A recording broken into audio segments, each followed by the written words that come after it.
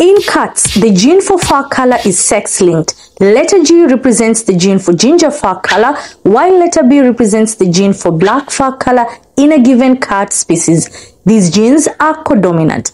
So what does this tell us?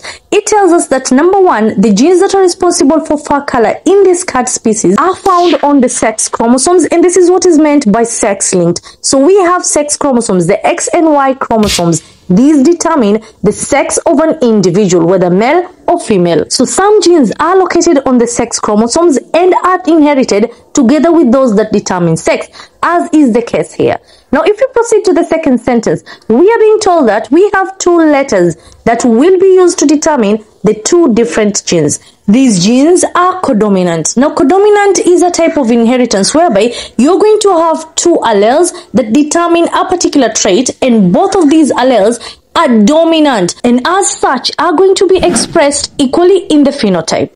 Heterozygous females have ginger and black patches of fur, and their phenotype is described as tortoise shell. So this tells us that only female cats can have both alleles, one for ginger fur color and one for black fur color. So this shows us that these genes are only present on the X chromosome. We already knew they were found on the sex chromosomes, but now we are aware that they are found on the X chromosome and not on the Y chromosome. So male cats have only one X chromosome and one Y chromosome and can therefore never be heterozygous. They will only ever possess one of these alleles.